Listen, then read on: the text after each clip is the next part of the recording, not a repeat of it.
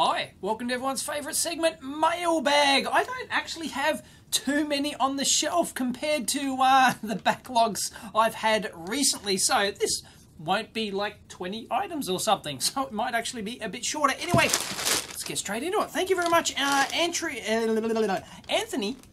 Fitzpatrick. He's from Western Australia, WA, so hi to all my Western Australian viewers. Let's have a look. We've got ourselves a hard case. Oh, Tech Tools, Tektronix, Let's have a look. Here we go. There's a note. Ooh, okay. Here we go. Whoa, oh, it's one of those, yep. The sponge has completely deteriorated. Oh, yep. Oh, ugh. Anyway, what is this?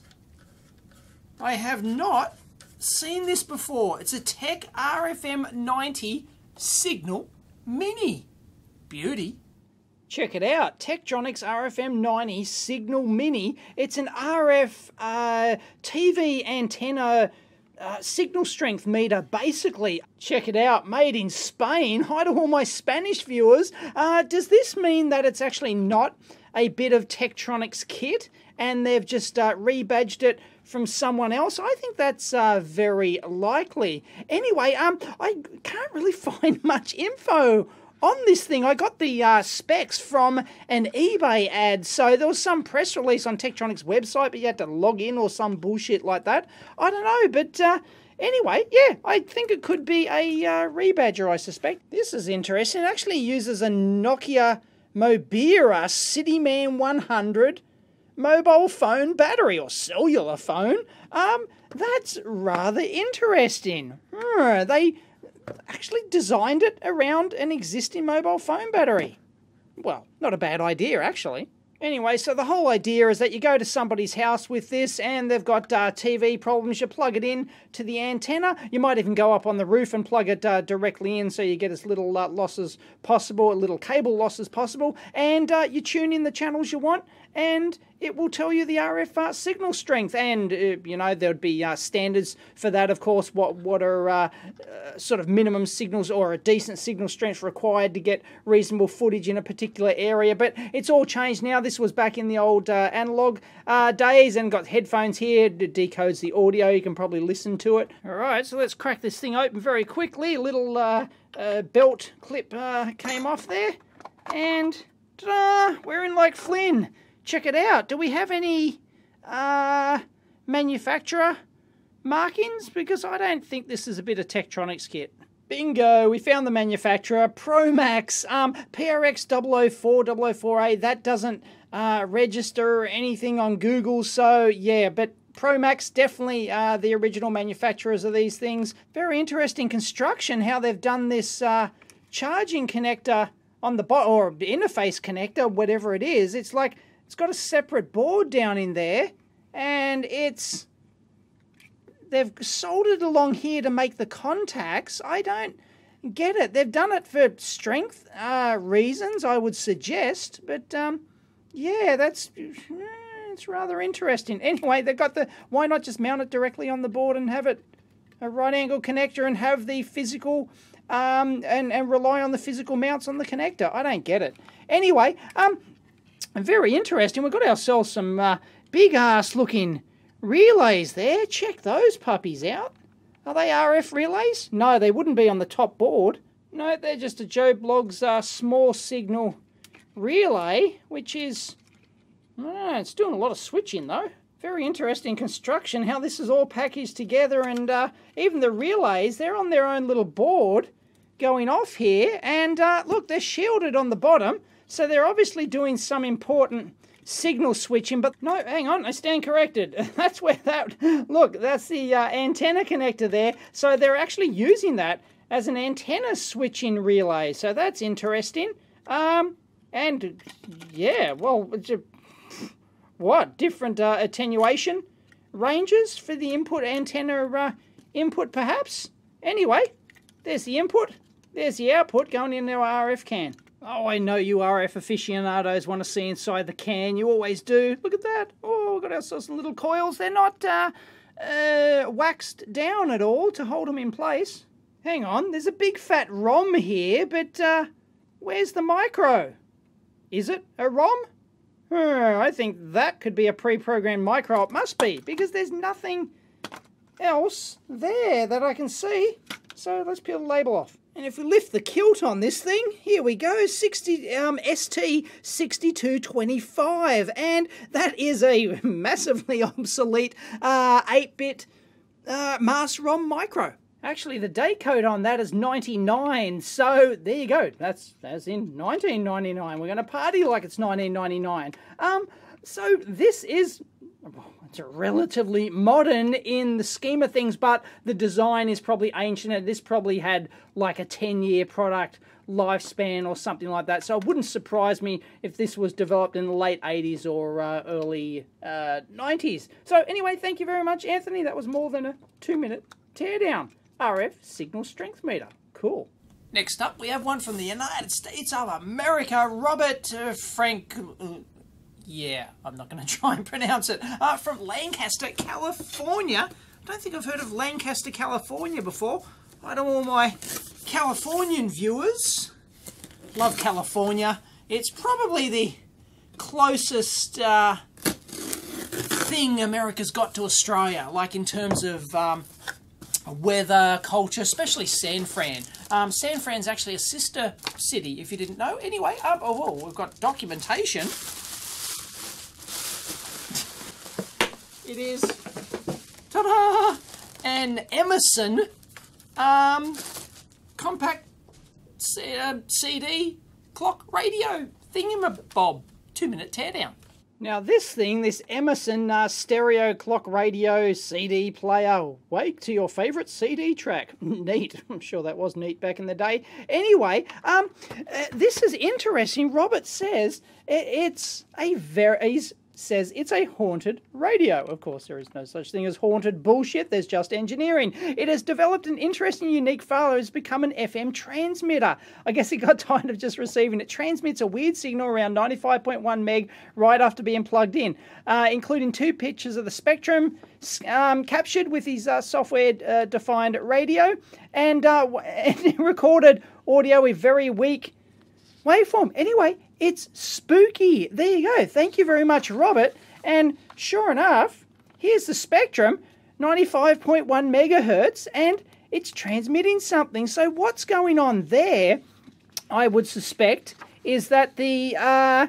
that would be the local oscillator, of course, plus the IF frequency, 455 kilohertz. Usually that's the audio tone. What else have we got there?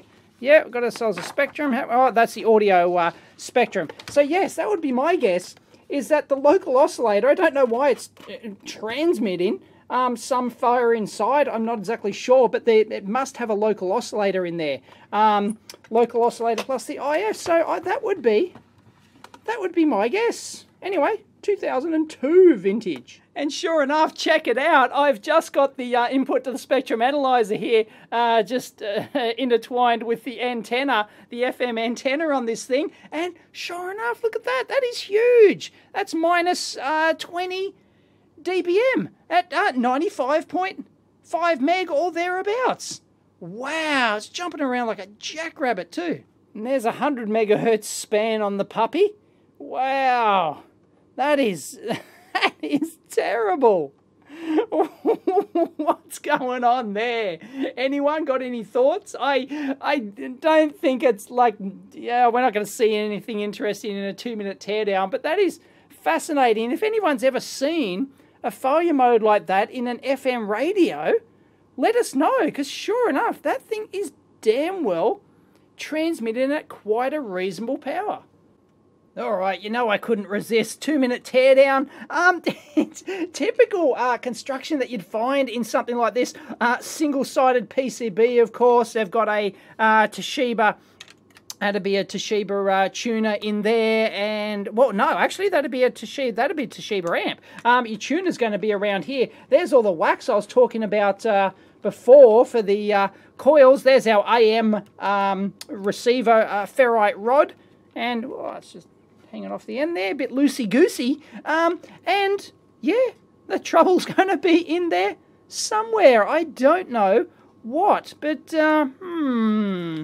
there's basically bugger all in the rest of it. Got a regular tranny in there to power the thing, and the CD mechanism's just, you know, it's just bugger all, really. Geez, they put that on a vibration mount.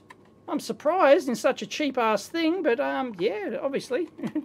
It was either absolutely required to make it work, or they gilded the lily just a tad. There's actually a lot of parts that go into a little bedside clock radio like this thing, but they churn them out, you know, cheap as chips in China. But yeah, anyway, if anyone's got any clue about how this is turned into a pretty crappy transmitter at the presumably at it's the local oscillator doing it, please let us know. And for those playing along at home, there is the Toshiba part number. I'll try and link in a datasheet if I can. Hi to all my Norwegian viewers, in particular, Gerhard Justelsen from, yeah, Norway. Fantastic. We don't get too many from Norway. So let's crack this one open and see what we've got. It's another, spoiler alert, another broken electronics. Broken electronics usually means 2-minute teardown.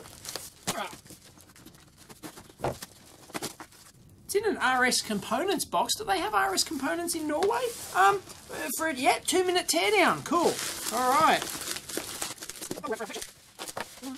Double wrapped for our protection.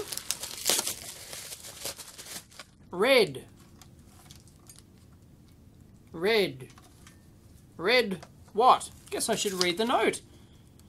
It's a battery charger used for first or second generation professional red digital cinema cameras. Yes, very expensive stuff. I thought it might be interesting to see the design decisions in the file. Oh, okay.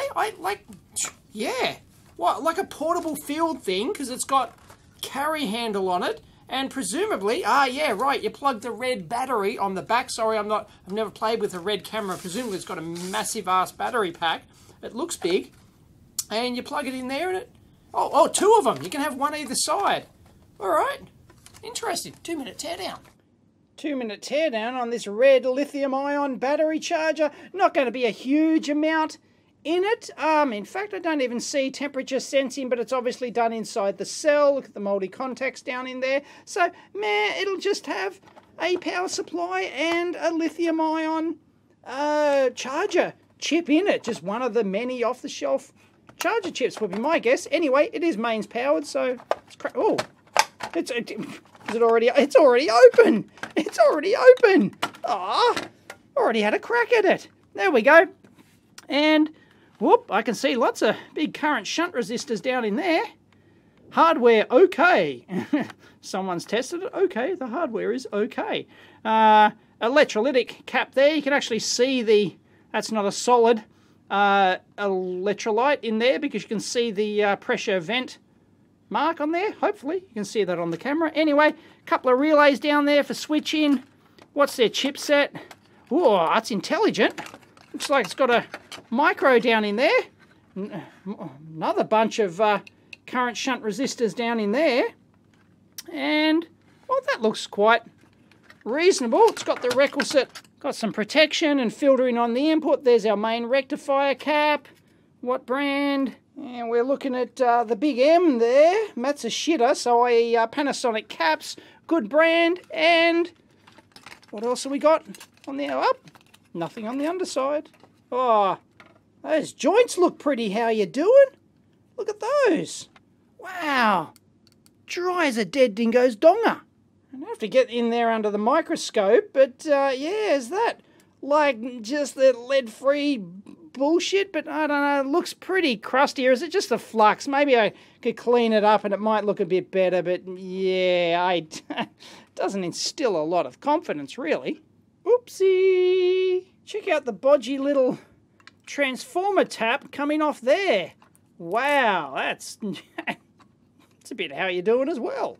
We've got ourselves a PIC 18F series for all you PIC fanboys. And, Like, are they using that to do the custom controlling? I would have expected just an off-the-shelf lithium-ion charger IC. So this is much more advanced than what I expected, let me tell you. And there's lots of current shunt resistors everywhere.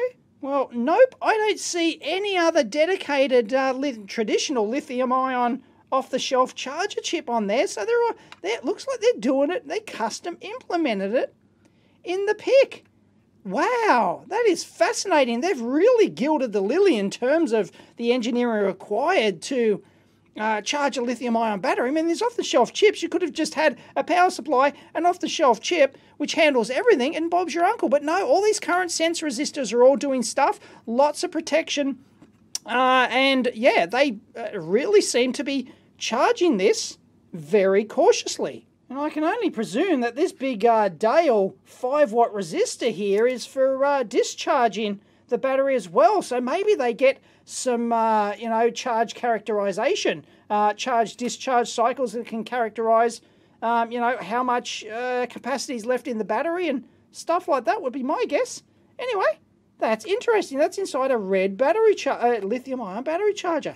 Much more complicated than you'd expect. Another one for the United States of America from Tempe, Arizona. Hi to all my viewers in Tempe, or just Arizona in particular. I've been to Arizona, been to Meteor Crater in Arizona. Didn't quite get to Winslow though. Anyway, ooh, what do we got here? Oh, look at that. Oh, look at the case. Look at the case. Jeez, this is what? Okay, so that's a charger thingo. That's a cigarette lighter. What? Auto shaver, it says. I guess it is an auto shaver. Wow, this thing is ancient. What? You've got a little... What on earth is this dog doing? Better read the note. John is an EE student from Phoenix, Arizona. Hi to all my viewers in Phoenix. Big fan of your channel, particularly Mailbag. Everyone loves it. It's everyone's favourite segment.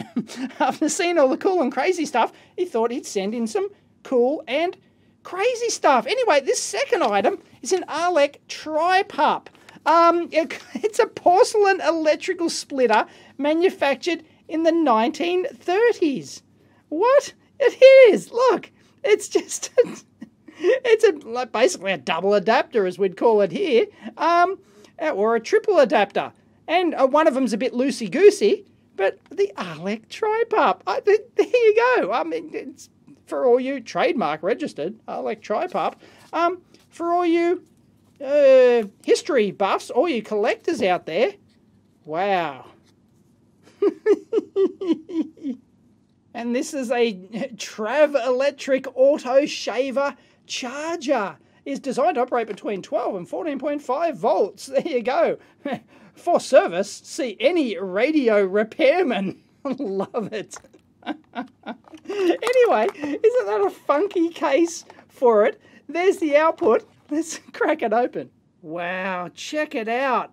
It's a mechanical vibrator. Look at that. Mechanical vibrator inverter. Designed to generate 120 volts. That American rubbish out, of course. There's a 1 MFD, none of this micro mu symbol rubbish. Good old MFD, yes, 1 MFD for all you non-old school people is 1 microfarad. That's how they used to write microfarad back in the day. Anyway, it's a mechanical vibrator that steps up the 12 volts, converts the 12 volts DC from the car battery into 120 volts AC, pretty crusty, from the mechanical vibrator. Terrific.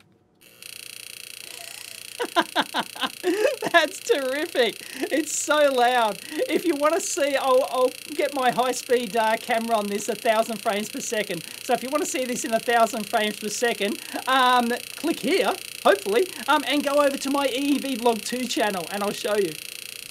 Thank you very much, Colby Newman from Parts Unknown in the United States. Sounds like a wrestler. From Parts Unknown.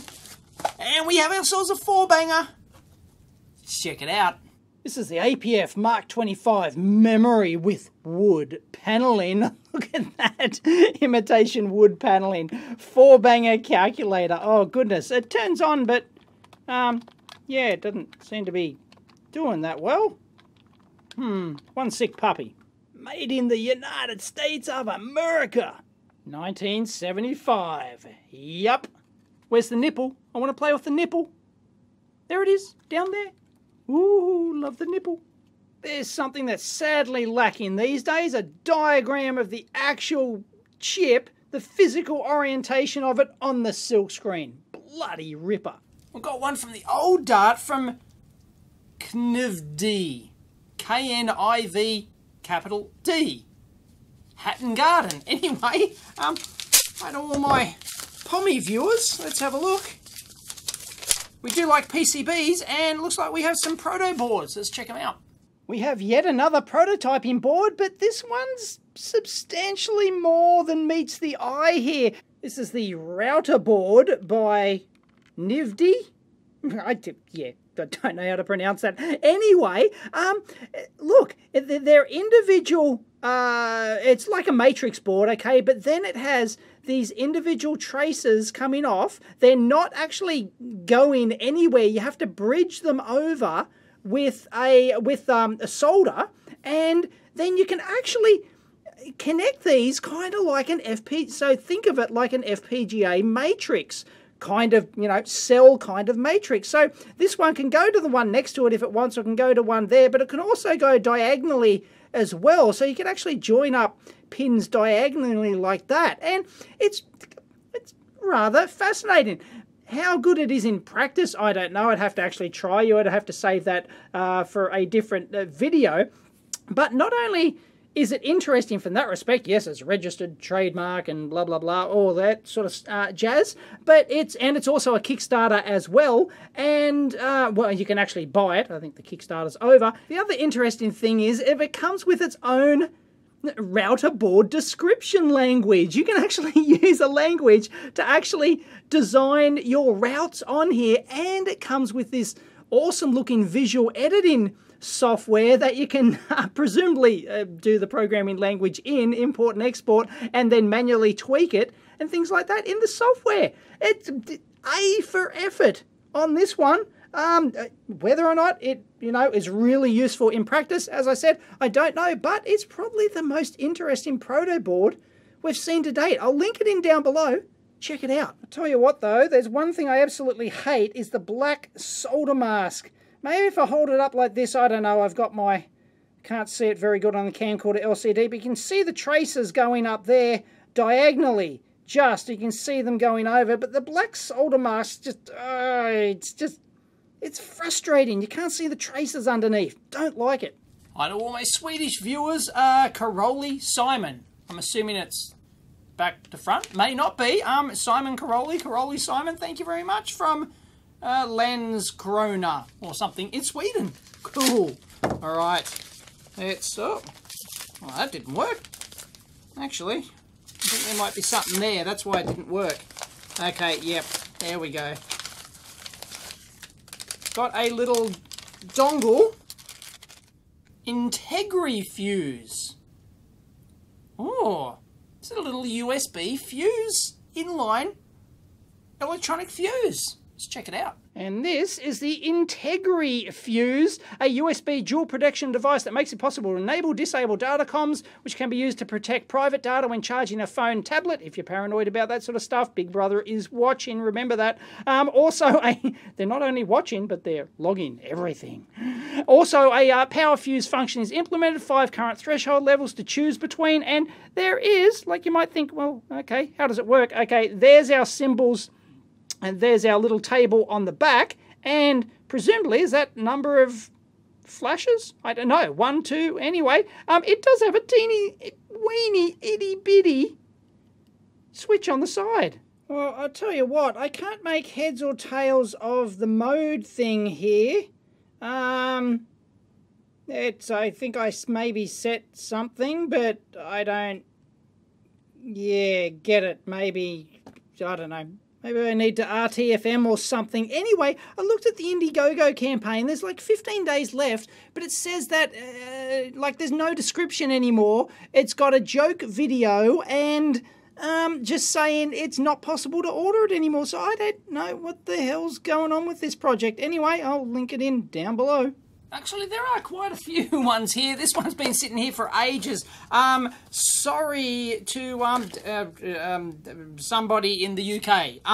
But yeah, I haven't opened this one. Let's have a look. It is an Orange Pi 1 because, yes, I complained quite some time ago before I got my Orange Pi 1s that I couldn't get it. I was having problems getting it on AliExpress. They sent me one. Thank you very much, Brian Dory. And has also sent some stuff they sell on their website, abelectronics.co.uk. Let's check them out. And Brian from abelectronics.co.uk does these prototyping boards. Here's a Raspberry Pi prototyping board. It's got one of those extender headers with it. Yep, we've got, what's that, a little extender header? Not sure what's going on there. Anyway, a breakout Raspberry Pi Zero board and other little headers and things like that. So I'll link them in down below. They've got a Raspberry Pi 2 GPIO port, and thanks for the Orange Pi. I'll add it to my cluster. Oops, sorry, I opened this one off camera. I've had this for quite some time. I thought it was like a double delivery or something because we've seen this before. It's the Digilent Analog Discovery 2, and we've seen that before, but I just remembered the previous one. So that was like the National Instruments branded version of the Analog Discovery 2. This is the Digilent branded one, but they didn't just send that. They sent the some of those power bricks that we've seen before, those little breadboard power bricks. They're very cool, so they come in handy. We've got a PmodIA measure your circuit's impedance over an I2C interface. That could be interesting, so we'll take a quick look at that. The interface board, and this is, they've got like a Digilent analog parts kit. That looks pretty good. Got a smallish a long, thin breadboard. Okay, it hasn't got the top strips on it, and a whole bunch of parts. That could be really useful. Now this is actually really cool. For 65 bucks you can get this Digilent analog parts kit, and here's all the stuff in it for those playing along at home. They've got instrumentation amps, they've got you know, precision op amps, they've got voltage reference 8584, they've got magnetic field sensors, current shunt monitors, accelerometers, microphone, IR transmitter, piezo temperature sensor, all sorts of fantastic stuff. So let's take a quick squiz inside this puppy and look at this. Beautiful. Yeah, that's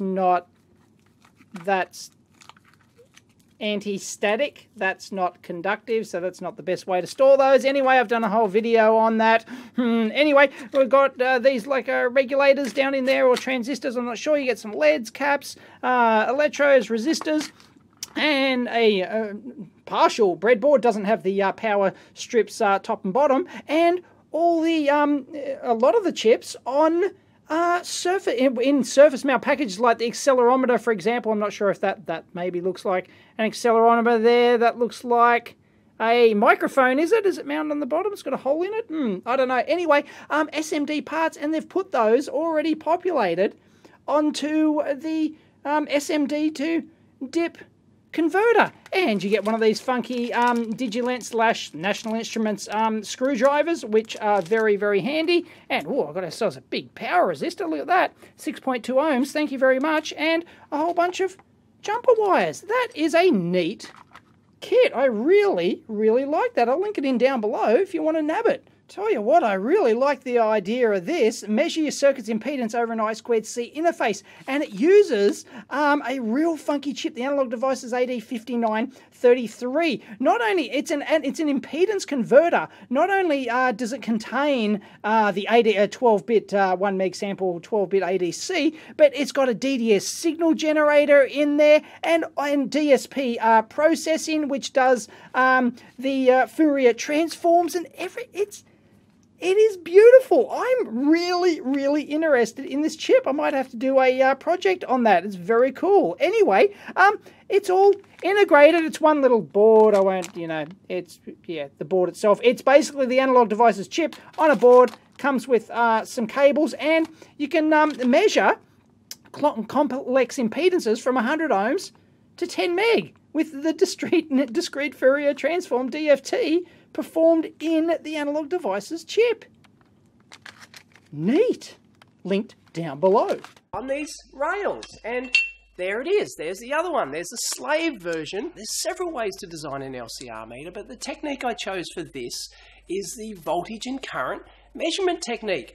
Basically, you feed a fixed frequency into the device under test, and you measure the voltage and the current and the phases, and from those basic measurements you can calculate everything. And stick with me with it here, but here's the technique.